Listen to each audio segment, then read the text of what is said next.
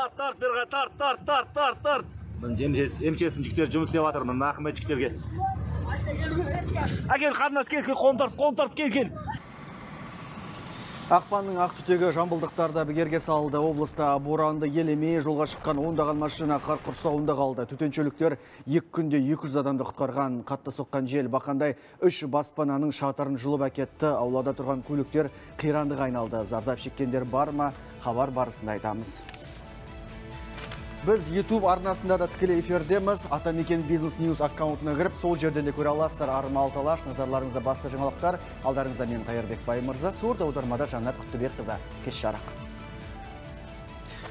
Петропавлда болған жантүршігерлік жағдай бүгін дүйім жұртты елең еткізді. Мұнда мектеп оқушысы білім ошағына өзімен бірге пышақ пен балта алып келіп, өзге 3 жеткіншекті жарақаттаған.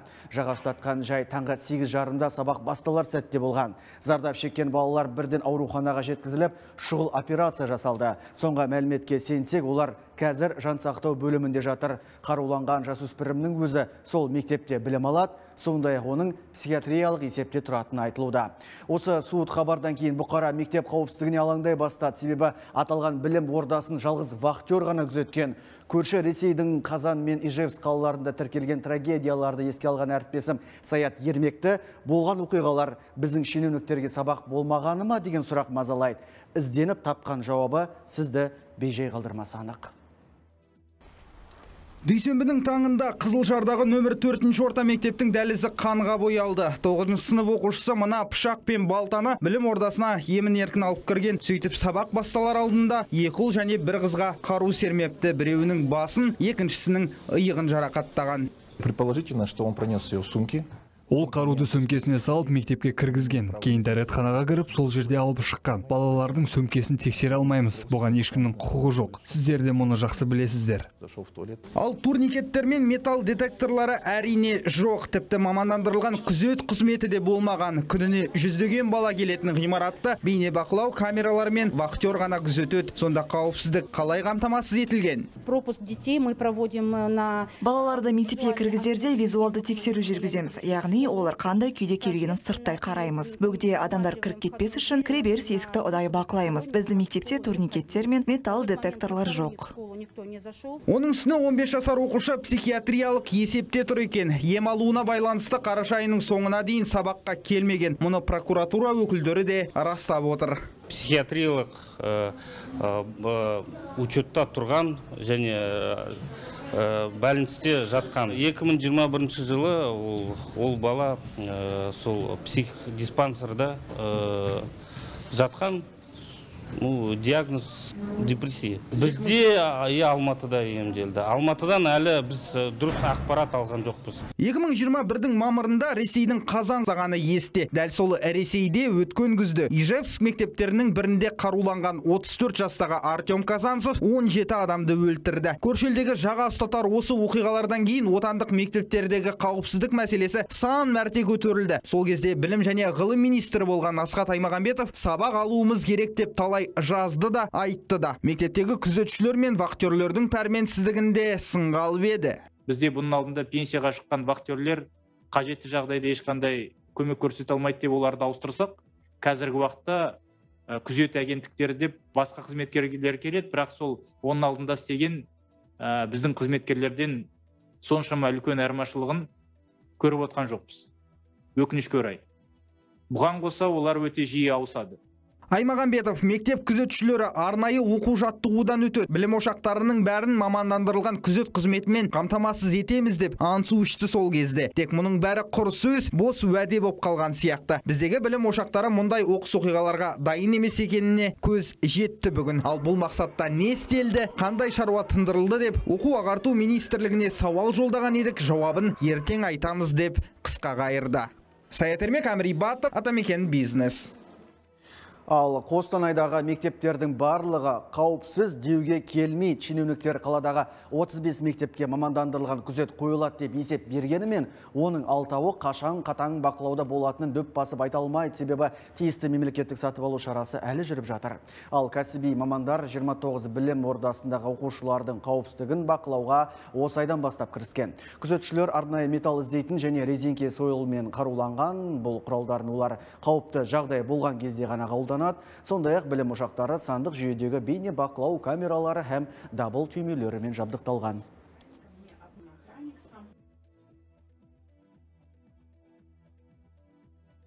Надо сказать, что огромный плюс для школы сегодня. Білім ордасының ұжымына осындай маман берілгені өте орынды, құптарлық шара. Білім ордаларында қаншама бала шоғырланған. Олардың амандығы үшін үнемі алаңдап жүреміз. Мысалы, біздің мектепте 1415 оқушы, 138 қызметкер бар. Кәсіби маман қанша дегенмен арнайы даярлықтан өткен. Қауіп төнгенде абдырап қалмай, бірден шара қолданылады деп сенеміз.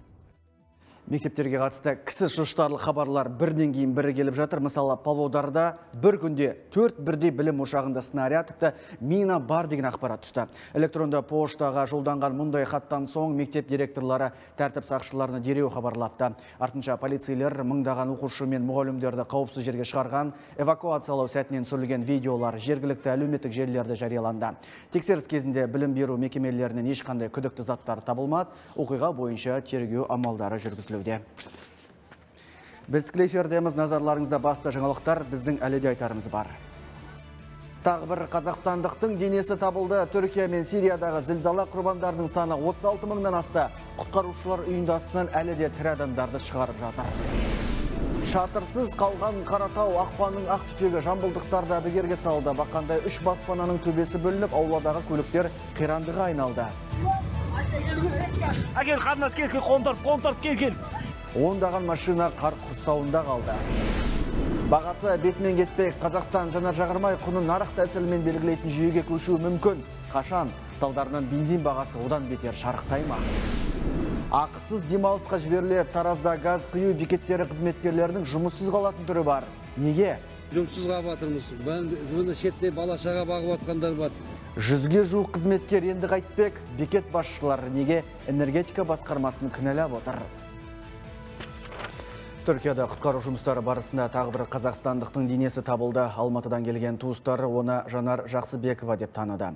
Ел дипломаттары қаза тапқан отандастарымыздың мәйітін Kahramanmaraş'tan Анталияға және одан әрі Алматыға келуге жәрдемдесті. Бүгін денесі Талдықорған қаласына жеткізілді. Марқұмды тасымалдау шығыны мемлекет есебінен өтелді. Ал Түркияда іздестіру құтқару жұмыстары жалғасуда.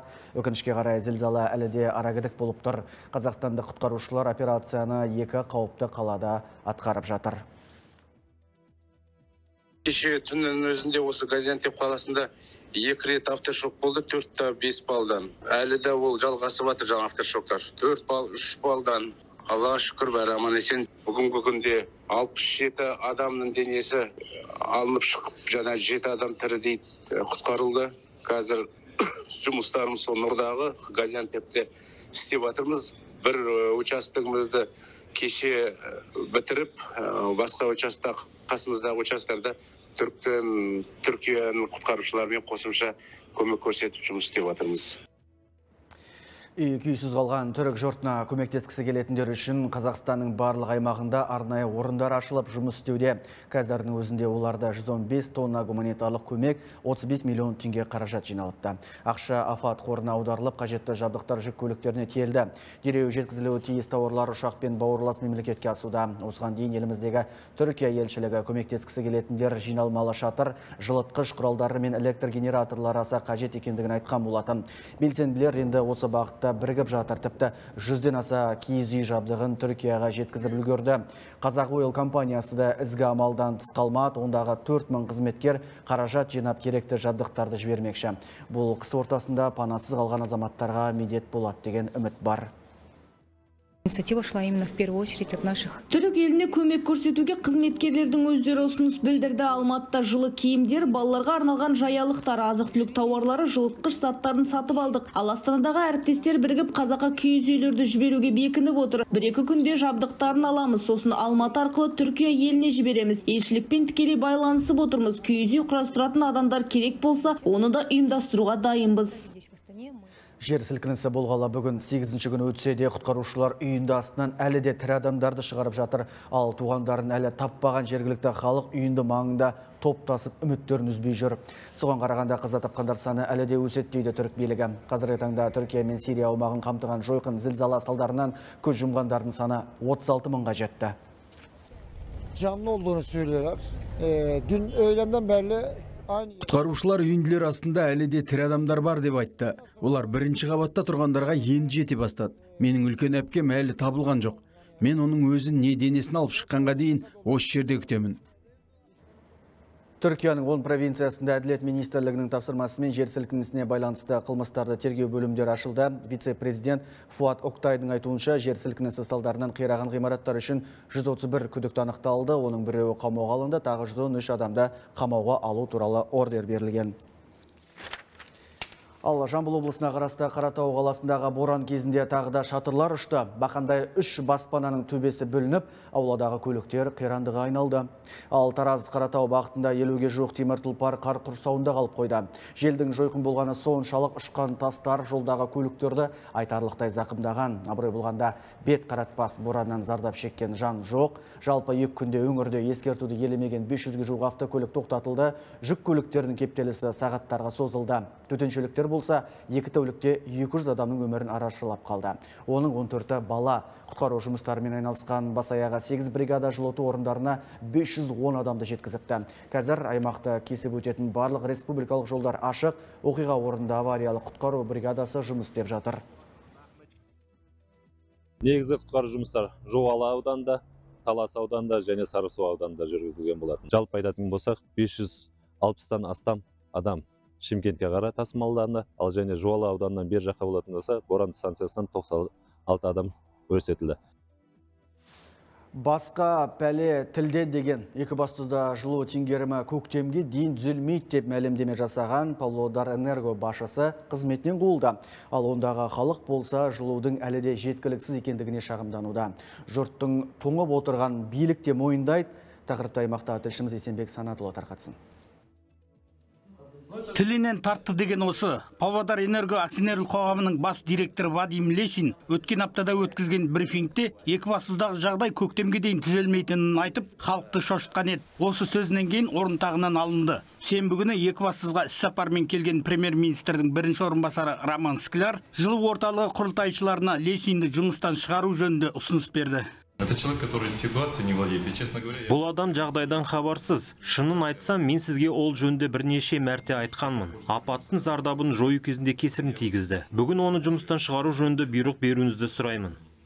Орта Азиялық энергетикалық корпорациясы басшыларының бірі Сергей Кан ұсынысты бірден қабылдап, Лесинді қызметтен қуды. Бүгін таңда Екібастұз жылу станциясында 6 қазандық жұмыс істеп тұр. Әйтсе де 30-ға жуық көпқабатты үйде жылу теңгерімі төмен. Өткен аптада онлайн оқу форматына көшкен 25 мектептің 21-і бүгін дәстүрлі оқу үрдісіне қайта оралды. 4 мектепте жылу талапқа сай емес. Өңір билігі 10 күннен кейін жағдай түзеледі деп сендіріп отыр. Қаланың жылу жүйелерін түзеу үшін, оны қалпына келтіру үшін жаңағындағы өзінің ластанған жерлері бар, зақымдалған жерлері бар. Солардың бәрін түзеу үшін бізге жалпы бір 10 күн керек. Өткенде Павлодар Энергияның қызметтен қуылған басшысы биыл жазда 5 қазандыққа күрделі жөндеу жасалады және әрқайсысына шамамен миллиард теңгедей қаражат қажет деген еді. Бүгін корпорацияның басқарма төрағасы басқа дерек айтты. Жазда станцияда 8 қазандық күрделі жөндеу жұмыстары жүргізіледі. 8 қазандықта. Ол 3 энергетикалық және 5 су жылыту қазандықтары. Қазір нақты соманы айту үшін біз дефектовка деген құжаттарды жасаймыз әр қазандыққа. Сосын проектный институтының көмегі бойынша смета дайындаймыз. Бұған дейін қазандықтарға жасалатын күрделі жөндеу қаражаты монополист компаниясының қалтасынан қарастырылатыны айтылған. Ал олар бюджеттен де қолдау күтетіндерін тілге тиек етті. Есенбек Санатұлы, Қайрат Алпысбаев, Атамекен бизнес, Павлодар облысы.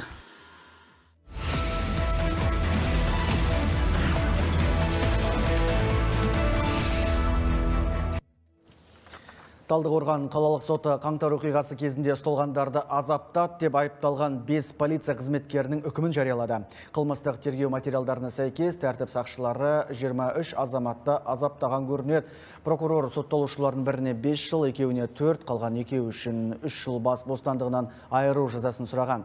Жәбірленушілердің сотталушыларды кешіргенін, олардың кінәні толық мойындағанын ескеріп және жеңілдететін мән-жайларды назарға алып, сот 3 жылдан 4 жылға дейінгі мерзімге бас бостандығынан айыру жазасын тағайындады. Сот үкімі заңды күшіне енген жоқ.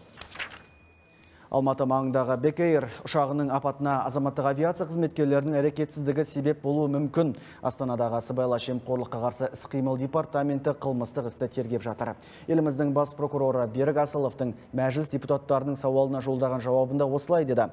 Азаматтық авиация комитеті не дейді? Алматылық әріптесім Арнат Дүйсеннің бейне материалында толығырақ. Фоккер 100 ұшағы 3 жылдан астам уақыт бұрын апатқа ұшыраса да, бірнеше былықтың бетін ашқандай. Өйткені 2021 жылы Алматы әуежайының маңындағы жерді заңсыз сатқандар сотталған болатын. Енді міне азаматтық авиация қызметкерлері істі болып жатыр. Астана қаласының сыбайлас жемқорлыққа қарсы іс-қимыл департаменті азаматтық авиация комитеті қызметкерлерінің үстінен қылмыстық кодекстің 370 бабы 4 бөлігінің 1 тармағы бойынша 2018 жылы Фоккер 100 ұшағының апатқа ұшырауына әкеп соққан Алматы қаласы әуе айлағының ұшуға жарамдылығы сертификатын заңсыз беру жөніндегі қылмыстық істі тергеп тексеруде. Лауазымды адамдардың іс-әрекеттеріне түпкілікті бағалау тергеу қорытындысы бойынша берілетін болады. Ал азаматтық авиация комитетінің өкілдері болса, аталған қылмыстық іс бойынша тергеу органдарымен белсенді жұмыс істеп жатқандарын айтады. Одан өзге, әуе айлағына заңсыз берілген жер заңнама бойынша айлақтардың жарамдылығы туралы сертификат беруден бас тартуға негіз бола алмайды екен. Выдача сертификата годности аэродромов, он әуе айлақтарын сертификаттау және жарамдылық сертификатын беру тәртібі инвестициялар және даму министрінің бұйрығымен реттелген. Онда әуе айлағы тексеріледі, яғни оның ішінде ғимараттар, әуежай қызметтері. Бұл ретте жергілікті атқарушы органдардың жер учаскелерін заңсыз беруі салдарынан пайда болған әуе айлағы маңындағы аумақта объектілердің болуы сертификаттық зерттеу қарау нысанасы болып табылмайды және әуе айлақтарының жарамдылық сертификатын беруге кедергі бола алмайды. Еске салайын, 2019 жылдың 27 желтоқсанында Бек Эйр әуе компаниясына тиесілі Фоккер 100 ұшағы апатқа ұшырап, 12 адам қаза тауып, 47 адам жарақат алған болатын. Арнат Дүйсен, Нұрбол Сазабеков, Атамекен бизнес арнасы, Алматы. Яндекс таксиге қатысты әкімшілік құқық бұзушылық туралы хаттама толтырылды. Бәсекелестікті қорғау және дамыту агенттігі компания қызмет комиссиясын өз бетінше өсірген анықтаған. Мамандар Яндекс такси өкілдері сервис қызметі туралы ақпарат беруден жалтарып, талдау жүргізуге кедергі келтіргенін айтады. Нарықта жаулап алған компания тіпті тауар айналымының жалпы жағдайларын бақылауға ұстауға мүмкіндік алған. Осылайша Яндекс такси комиссиясының мөлшері 17%-дан басталып, нарықтағы ең жоғары деңгейге жетті. Мұндай жағдайлар такси қызметі құнның қымбаттауына келген, әрі сервис жүргізушілеріне шамадан тыс жұмыс жүктеп келген. Бұл Яндекс таксиге қатысты қозғалып отырған бірінші іс емес. Былтыр компанияның тауар нарығына талдау жүргізілді. Компания уәкілетті органның заңды талаптарын орындаудан жалтарып, қажетті ақпаратты бермей келді. Бұл монополияға қарсы іс жүргізудің қасақана кешіктіріліп жатқанын көрсетеді.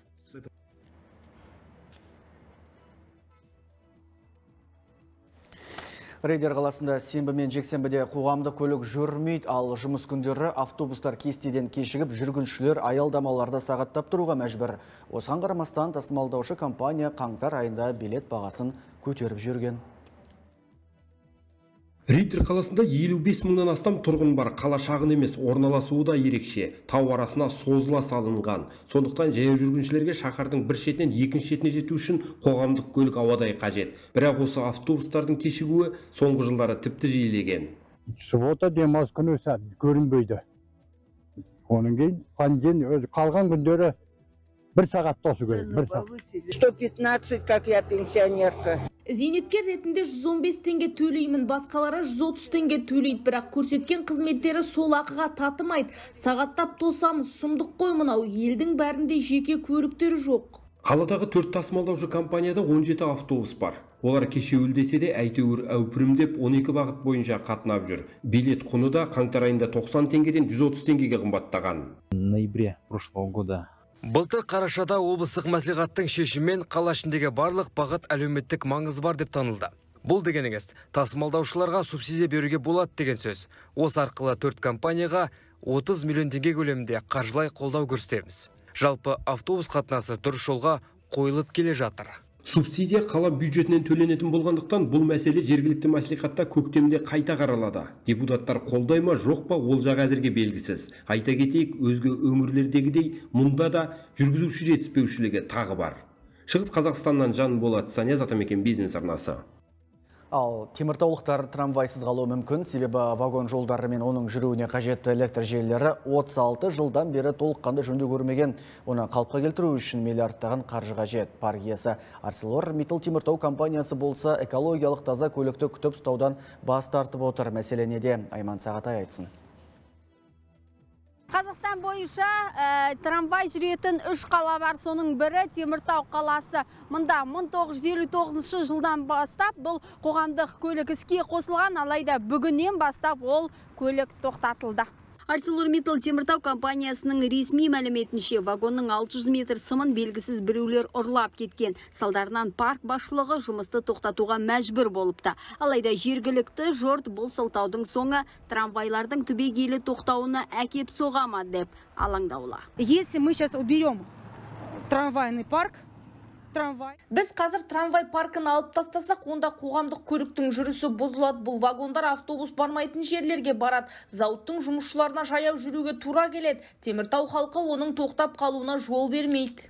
Қазір трамвай паркінде сарапшылардан құралған комиссия өз жұмысын бастаған. Қоғамдық көліктің алдағы тағдыры тек техникалық тексеріс нәтижелерінен кейін белгілі болады. Осылай деген ArcelorMittal Теміртау жауапкершілігі шектеулі серіктестігінің өкілі паркты жергілікті биліктің балансына беруге дайындап жатқанын айтты. Трамвайный парк насчитывает более чем 60-летнюю историю. Соңғы 10 жыл ішінде трамвай депосы тиімсіз болып кетті. Жол ақысы төмен. Оның үстіне ArcelorMittal Теміртау қызметкерлері тегін жүреді. Ал парк жұмысын реттеу үшін көп қаржы керек. Трамвай вагондарын толығымен ауыстыру қажет, өйткені олардың қазіргі жағдайы тиісті деңгейге сай емес. Ал Теміртау қаласы әкімінің сөзінше билік паркке жасаған жөндеу жұмысының нақты құнын білмейінше өз балансына ала алмайды. Трамвай вагондарды жаңартылмаған уақытында, әрине осындай фактілер болған уақытында тиісті талаптарды оларға біз бергенбіз. Алайда қазір таңда сөзіңіз көріп отырсыз ғой, тиісті шешім жоқ әлі олардан. Бүгінде Құрышты қалада қоғамдық көлік жолаушыларды 14 бағыт бойынша тасымалдайды. Ал трамвай тағдыры қалай болады? Бұл туралы компания өкілдері де ашып айта алмай отыр. Айман Сағатай, Айнұр Ракишев, Атамекен бизнес арнасы, Теміртаудан. Таразда автогаздың жоғынан газ құю бекеттері құр тұрған қондырғыларға қарауыл ғана болып жүр. Себебі түссіз отын 2 айдан бері тапшы. Бекет басшылары жыларман жағдайға энергетика басқармасын кінәлайды. Айтуларынша шикізат не шектеледі, не шеттетіліп беріледі. Бүйте берсе бір күні барлық бекет жабылып тынады деп күйінеді. Энергетика саласындағы кәсіпкер Гүлжан Бажығылованың өңірде 25 газ құю бекеті бар. Қазір 20 станциясын жауып тынған. Ол азда 70-ке тарта жұмысшыны қысқартыпты. 300 тоннадай алушы едім, соны 150-ге түсіріп тастады бірден.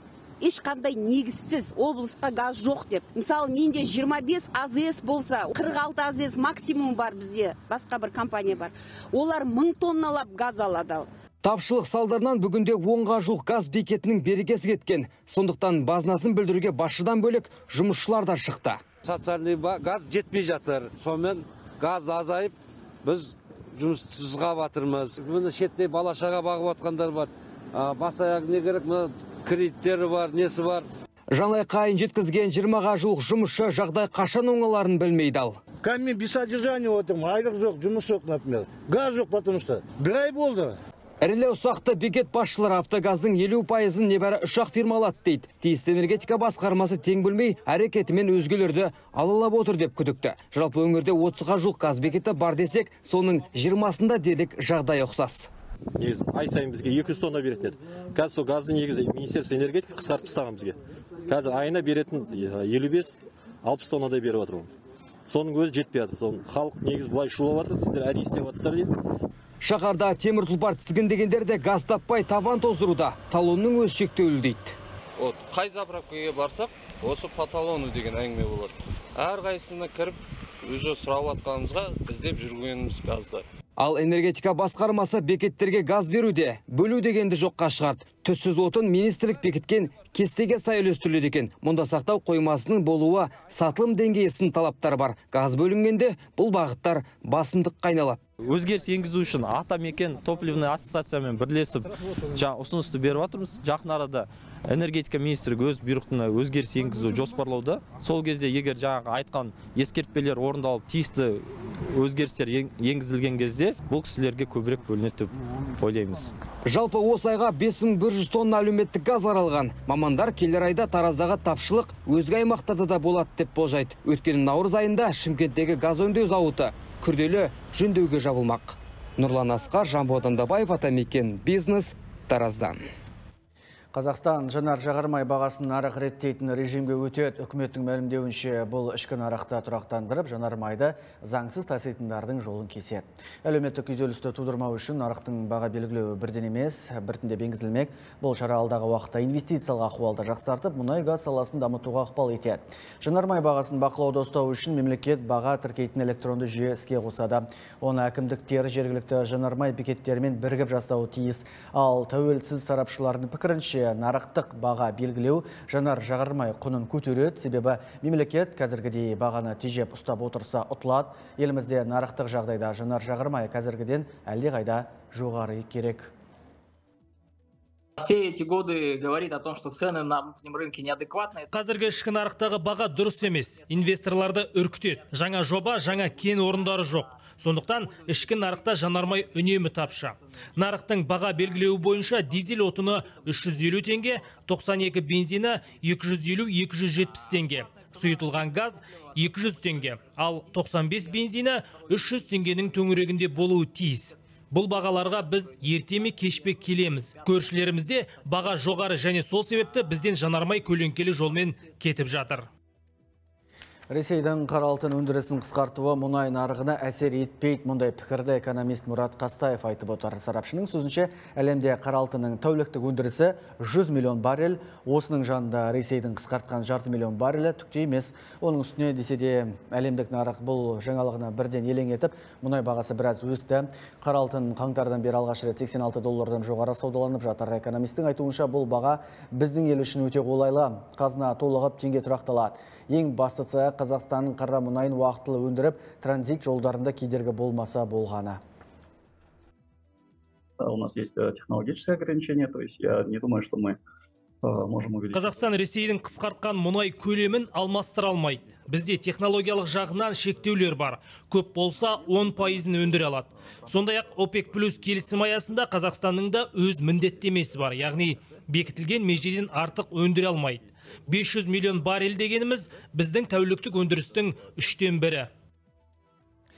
Атыраулық 100-ге жуық тұрғын адал еңбегінің ақысын ала алмай жүр. Жұмыс күшін пайдаланған Қамал Креп серіктестігі жалақыны өтеуден бас тартыпты.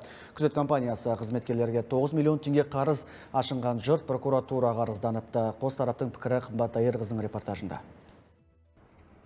Сұлупан Тілеспаева күзет компаниясында жарты жылға жуық қызмет еткен. Алғашқы 3 айда айлық алып, кейін жұмыс берушілер маңдай термен тапқан табысын беруден бас тартыпты. Серіктестікпен келісімшарт жасамағандықтан нәпақасын әлі ала алмай жүр. Әні берем, міне беремен алдаумен келді бәрімізді. Сол жылдың аяғына дейін, одан кейін вообще ответ жоқ, не привет жоқ болып біздерде. Бұл жерде не только біз, бұл Қазақстан бойынша Батыс облысының барлық өңіріндегі адамдардың бәріне жалақы беріп жатыр. Қамал Крепіс күзет компаниясы 2021 жылы құрылған, көбіне көлік логистика саласындағы мекемелерге қызмет көрсеткен. Жұмысшылардың жалақысын беруден бас тартқан кәсіпкердің бизнесі көпке созылған жоқ. Азаматтардан шағым түсіп, іске прокуратура араласты. Директоры сотталып 3 жыл 6 ай жаза арқалады.